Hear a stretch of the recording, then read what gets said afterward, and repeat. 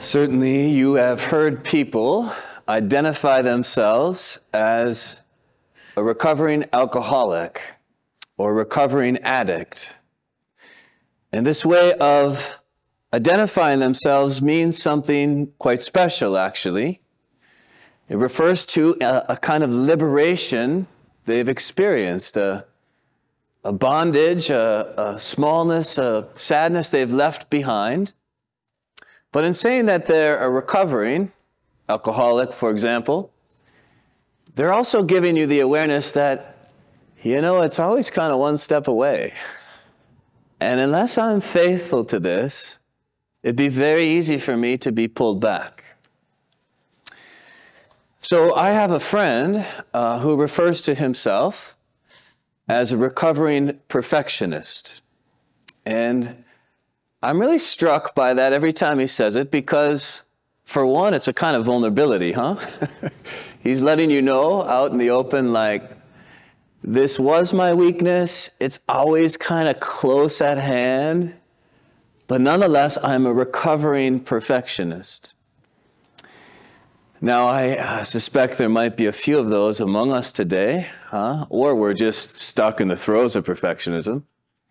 But I find that a perfectionist is wonderful to have on your team, like at work, just as long as their office isn't that close by. So they get a lot of work done, but it comes at a kind of grind and a cost. And the truth is, nobody suffers a perfectionist more than they suffer themselves. Because think about the reality, You don't live all that long and you realize, I've left a lot of things undone. And I have to carry the burden of my record. There's a record. And I really can't go untangle it. I can't fix it. And so that's a tremendous kind of bitterness. And it can be the cause of so much sadness. A recovering perfectionist. So our scriptures today hold up a couple things, and we got to be kind of careful here, knowing where we could lean. St. Paul says, hey, you're called to holiness. Everyone who's come alive to Jesus is called to holiness. You're called to be a saint.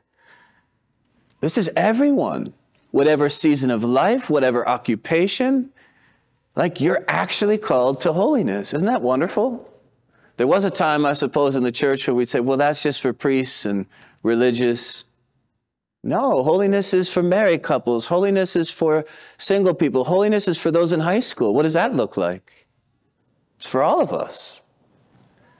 And Isaiah will take it even further. He says, actually, you're even called to be a light for others.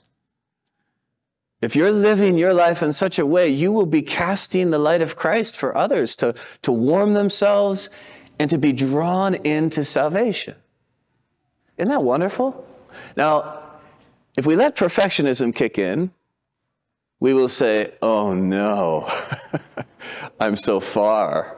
Where do I begin? How do I go undo some of the things in my past? That when I think of, they make me cringe, and maybe I remember them a lot with some bitterness. It certainly can't be that I'm called to holiness. Well, here's the thing. This is the subtle distinction that moves us to the gospel. You know what we often do unthinkingly with our perfectionism?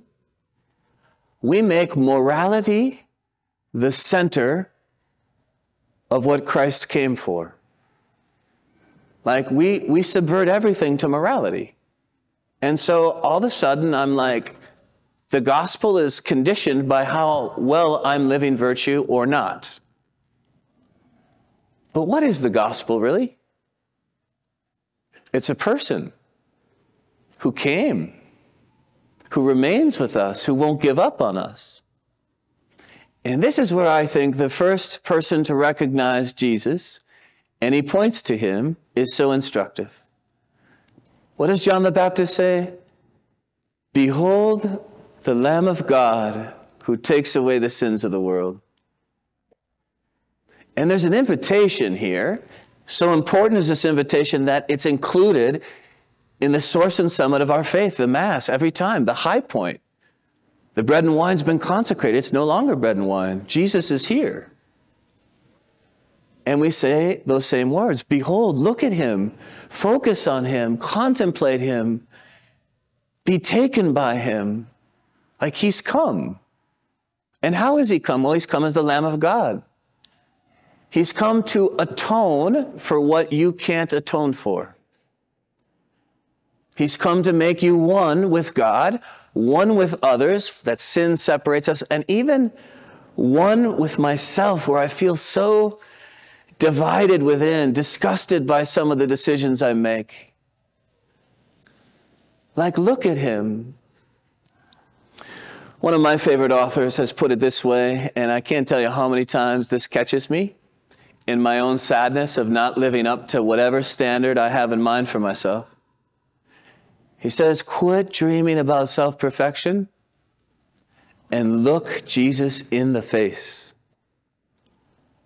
I can honestly tell you we're coming up on a year of Eucharistic adoration, contemplation, stopping. Don't worry about activity, don't worry about words, don't worry about noise, and just look at him. And the fruits are amazing. Like, it's our way of saying, Jesus, we want you to be at the center. Not our own virtue, not our own activity. And yes, hopefully, from you, beautiful things will happen.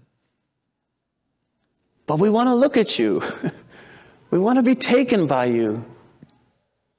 So I want to close with something I came across this week. We have some wonderful patrons here at St.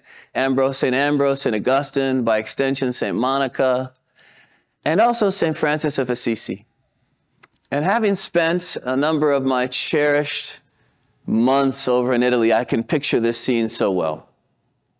So Francis is walking along with Brother Leo, and he notices that Brother Leo is depressed.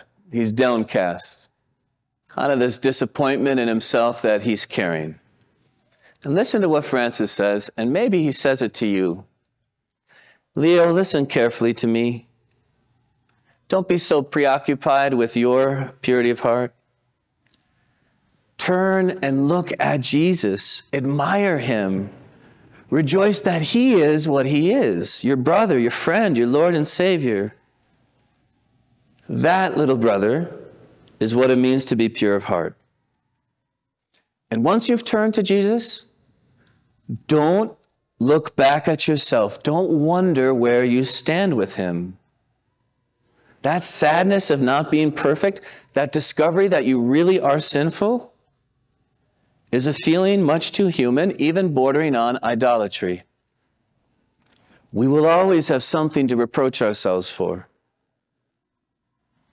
Focus your vision outside yourself on the beauty, graciousness, and compassion of Jesus Christ. The pure of heart praise him from sunrise to sundown, even when they feel broken, feeble, distracted, insecure, and uncertain. They're able to release it all to his peace. This is my favorite detail. After a long pause, Leo said, "Still, Francis, the Lord certainly demands our efforts and fidelity." Francis says, "No doubt about that. But holiness is not personal achievement. It's an emptiness you discover in yourself, and instead of resenting it, you accept it, and it becomes the free space where the Lord can create anew in you." So here's for being recovering perfectionists and being able to gaze, to behold the Lamb of God who's come, who remains, and who takes away our sin and the sin of the world.